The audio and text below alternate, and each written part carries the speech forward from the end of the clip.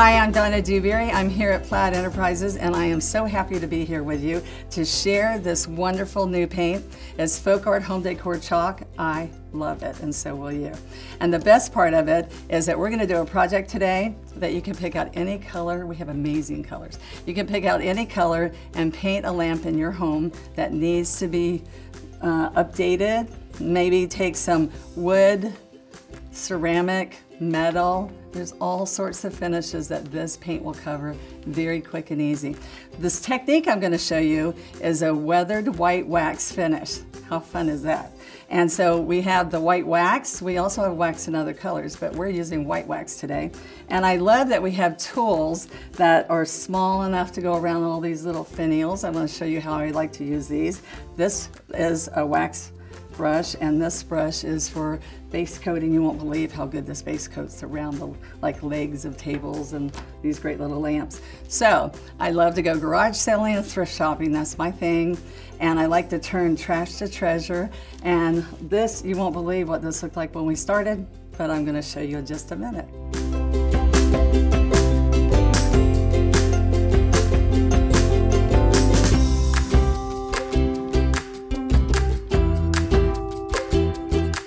All right, here's the lamp that I found, and it's kind of like an iron, and it's heavy, but what I don't like about it is it was darker, and I pictured something lighter, like the weathered look that I'm talking about with the glacier blue. So with the white wax on it, it looks perfect. So what I've done is I've used a household glass cleaner, and I've cleaned, just spritzed it, got the dust and any residue that was on it off. I took painter's tape on the harp here, and where the cord goes into the lamp so that you don't have to worry about trying to clean that off later. And then I'm ready to go.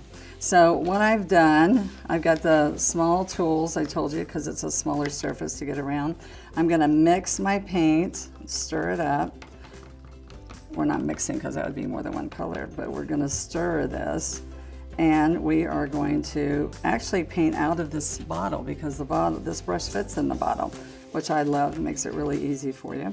And I actually start with these dry, and then we're going to put the brushes dry, because I forget to tell you that sometimes. And what I'm going to do is show you how fun, in one coat almost, this, you might want two, but I just want you to see what happens with one coat with this chalk paint, and it dries an ultra matte color, so finish. So what's really nice about that is look how good it's covering it. So you're just gonna pick up, it has a lot of, it will pick up a lot of paint at one time. So that means you can keep painting. Look at this. The small brush holds in your hand, very simple, and base coats this piece really wonderfully. All right. So what I do is I finish one coat, and then I go back to just kind of touch up if I see that it needs something else.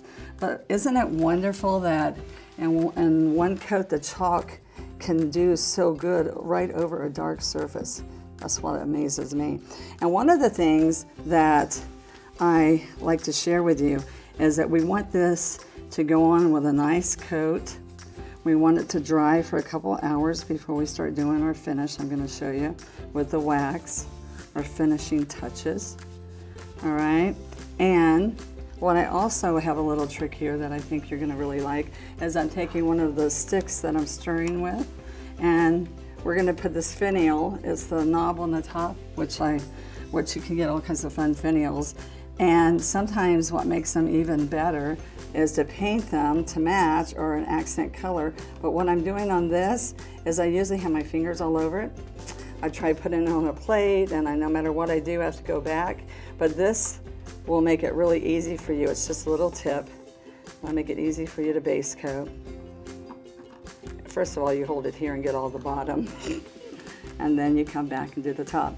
So we're going to finish base coating this and let it sit and dry, and I'll show you the next fun step that we're going to do. Okay, now that we've finished painting and our lamp has dried for a couple hours, we're going to do the weathering part. And to do the weathering part, we're going to first of all use our white wax, which is just wonderful. I use it on all sorts of projects. We have to apply the wax, what we're going to do is we're going to use one of our wax brushes. Now this large wax brush I use quite a bit on larger pieces of furniture, or you can even stencil with this brush. It's wonderful for our wall stencils or when we're stenciling on furniture like big coffee tables or whatever. And then this small wax brush is what we're going to use for a smaller piece like this. Now I've already stirred my wax. I'm going to move it over here so you can see. I also have a lint-free white cloth that we're going to use, cotton cloth. And then what I'm going to do is I'm going to dip right in. That's the handy thing about these smaller brushes, is that they go right in there for you. And then I'm going to make sure I go into the crevices first. Now this is to your preference how much you want on here, but I want you to see that it's real important that I put the wax into each one of those crevices, because we want to leave some of that covered. I mean, leave some of the white wax inside the crevices, okay? I want to get under here real good.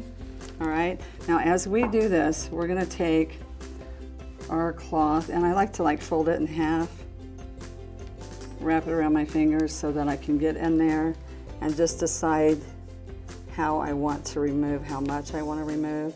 And see, I'm going to just lightly wipe off what I think would make me happy. You decide what makes you happy, okay? I told you I'm happy to be here. This is fun. All right, now I sometimes will turn it and streak down. Like this metal in here has grooves that go down, okay? And I've left quite a bit on here. We'll show you the finished project later, but that's what we're gonna do. So it's really easy, it's fun. We're gonna come back and finish waxing this piece before we do our next step. Now that we've finished, we've let it dry, we've taken off the wax the excess wax that we didn't want on there. Now what I'm gonna do is I'm gonna then, it's all dry so it'll buff really good for you. You're gonna come in here and buff to your heart's content. So just think the more you buff, the shinier, the more of a sheen you're gonna get.